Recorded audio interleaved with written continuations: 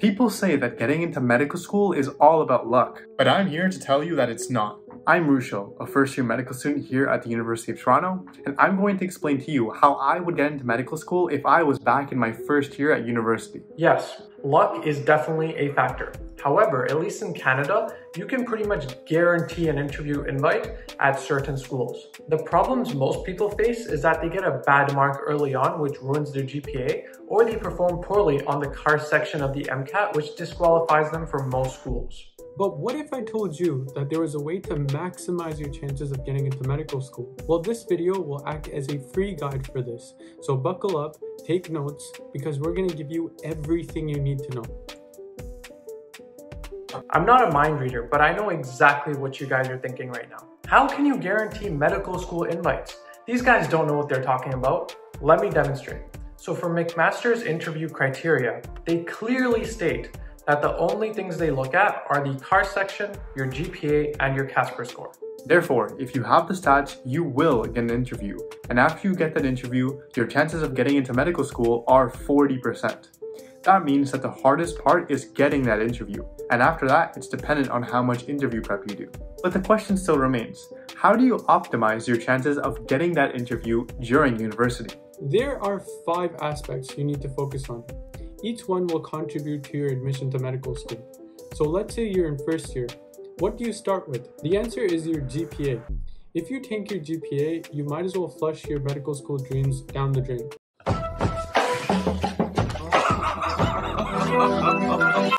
Average GPA for admission into Canadian medical schools is extremely high, in some cases even higher than Harvard and Yale. For some individuals, the transition between high school and university is extremely tough. So in those first 4 months of university, don't bother with trying to take on additional tasks, just focus on getting adjusted and studying for your exams. You need to maintain as close to a 4.0 as you can. Now I know this is much easier said than done, which is why we're going to explain to you exactly how to do this. Firstly, make sure you do those small assignments. Yeah, I'm talking about those assignments that cost you 1%. Your laziness might end up costing you that 90. Next, ask your TAs and professors exactly what they want from that assignment. You need to make sure that what you understand from the assignment is exactly what they want as well. A strategy I've used over and over again is actually one I've learned from Kawhi Leonard: load management. Basically, work really hard at the start of the semester. Do all of your hard work in the start so that you have some leniency at the end of the semester, which means you can afford to lose some marks.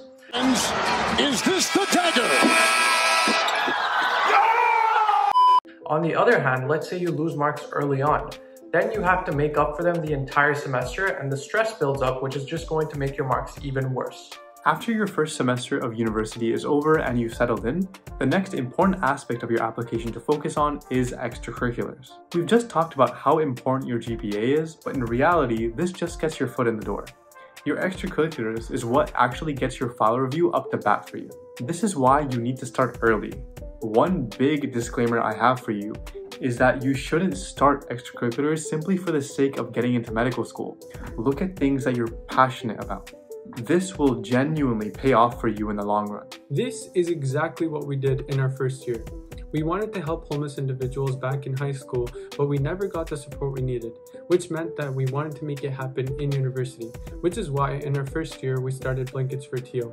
This organization was our own and we were so passionate about it, which was shown in the numbers, because till date we've donated over 9,000 items and helped over 2,000 individuals across Toronto. This is the difference between something you love versus something you only did for the sake of medical school. Your interviewers will see the difference when the time comes. We also didn't just work on Blankets for TO in our undergrad. We also joined a variety of other things we found interesting. The point is to start early so you can fill out the 32 entries you have to fill out on your ABS. Let's move on to the third aspect of admissions we'd like to talk about, and that is the infamous CAR section. 9 out of 10 people that I've talked to that have had to rewrite the MCAT, they had to rewrite it because of the CAR section. The CAR section is unfortunately one of the hardest sections to improve on because you actually have to use a lot of critical thinking and reading comprehension. And this isn't just about spamming Anki or reading hundreds of pages of textbooks. This is why you need to think about this section in advance. And that is why you should start implementing the strategies we are about to tell you as soon as you can. Number 1. Make reading a hobby of yours, starting first year.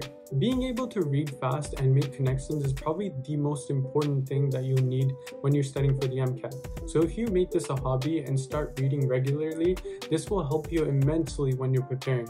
Start and pick up any books related to fiction, non-fiction, news articles, scientific journals, pretty much anything that interests you. This will build that skill early and save you from so much suffering.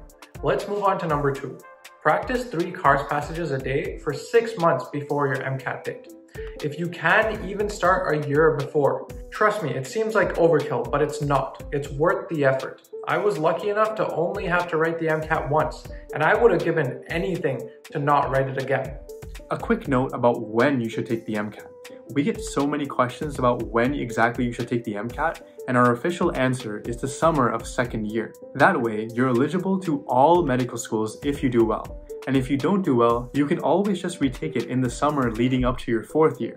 This way, the chances you're in a situation where you have to take the gap year simply because you have to rewrite the MCAT are significantly lower. Moving on to research. Yes, I get it. Research is not required. Publications are not required. You can get into medical school without any research experience. That is all true. But think about it. Will research help you get in? Will a publication increase your chances of getting into medical school? Certainly. Which is why we recommend that you at least get a few research positions and maybe a publication if possible. Research is tricky. Some PIs don't like to have undergrads on their papers, but being honest with them really helps. Tell them you aspire to go to medical school and you'd like to be on a project that might lead to a publication. You definitely want to back this up with great work ethic and being diligent in the lab. Something I've personally heard from profs is that they love students who can get stuff done. Therefore, don't hesitate to show off about projects you've completed in the past, especially if they're related to research or anything else. One thing to note is that you should check the professor's PubMed or Google Scholar before you reach out to them. This is because some professors publish upwards of 20 times per year, whereas others may only publish once every few years. Also, when you're looking for research, do something that you're passionate about, because a lot of the work you'll be doing is quite monotonous. If you're doing some research that you don't necessarily enjoy the topic of, you may be unhappy. To secure the research position, cold email as many professors as you can, and I cannot stress this enough. There are also grant opportunities that you can apply to, which can help you secure that research position. Because if you go in with funding already secured, they're more likely to take you on as a research assistant. In my first year of undergrad, I myself cold emailed over 50 professors when I was looking for a research position. Out of the 50, only 10 got back to me. And out of the 10, only 2 took me on. And those 2 are still my references to this day. The last aspect we want you to focus on is to form connections. The medical school process is extremely hard, and there are so many hidden facts that you just simply wouldn't know if you didn't talk to someone who was already in medical school.